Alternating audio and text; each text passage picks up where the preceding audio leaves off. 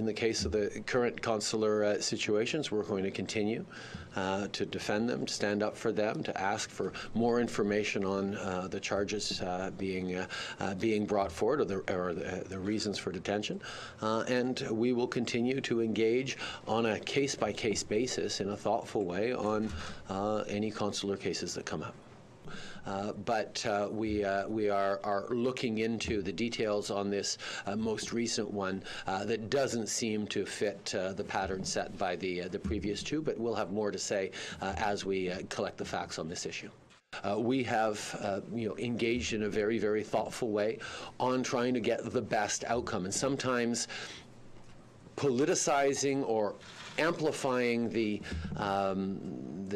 level of public discourse on this may be satisfying in the short term, but would not contribute to the outcome we all want, which is for Canadians to be safe and secure. Merci beaucoup tout le monde. Merci. Joyeux Noël tout le monde.